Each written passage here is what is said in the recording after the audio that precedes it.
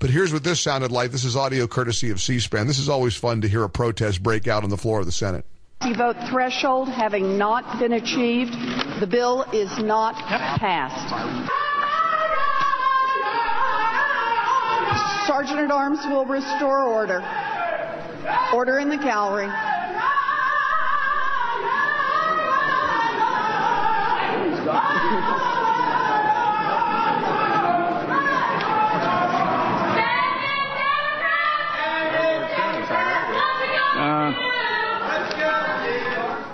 Now, you know, if Elizabeth Warren was really an Indian, she would have broken right out in a chant with her fellow Native Americans. She would have just, you know, she would just instinctively, it would have been in her DNA. It's her genealogy. She would have known.